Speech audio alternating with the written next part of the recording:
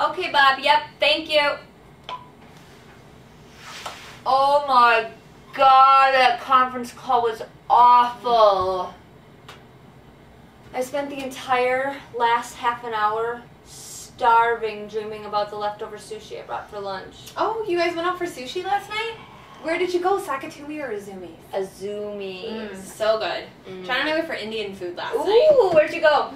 Bombay Sweets. Oh, yum. Delicious. Tim and I had ethnic food last night too. Really? Really? Yeah, we went to Pizza Hut on the corner. Italian, it's my favorite.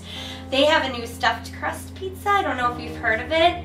It has cheese in the crust. It's really exciting. Wow. Have you been diagnosed with suburbanitis after moving out of the city? Hey, Melissa, why don't you come out for drinks with Stacy and I after work today? That's a great idea. We haven't done that since you moved to New Berlin. Oh, ladies, I don't know. It's Friday. TGI Friday night, you know. Me curled up on the couch with Tim. Has someone you love become enamored with chain restaurants and perfect lawns after relocating to the suburbs? I'm sorry, but ever since you moved to New Berlin, you're just not cool anymore. Stacy and I have been doing a little bit of internet research, and we think that we found something that'll help you. What's that? Maybe you should consider Urbanadrine. What's Urbanadrine? It's a prescription medication For people like you. who live in the suburbs. Urbanadrine.